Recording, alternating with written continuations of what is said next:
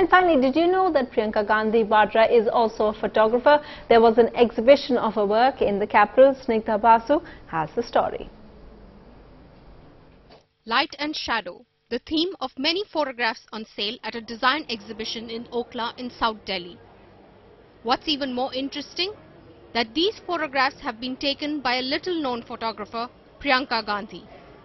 An avid photographer since she was 12, Priyanka Gandhi has seen many historic moments, but this is her take on the ordinary life around her.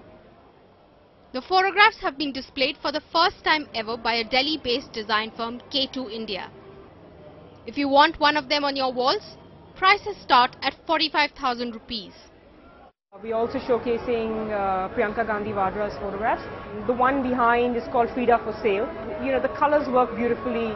The format of the picture is also really fantastic in what it captures. With the growing demand for Priyanka Gandhi to join active politics to revive the Congress, she seems to have other interests that are keeping her busy. With camera person Tulsi, this is Snigdha Basu for NDTV.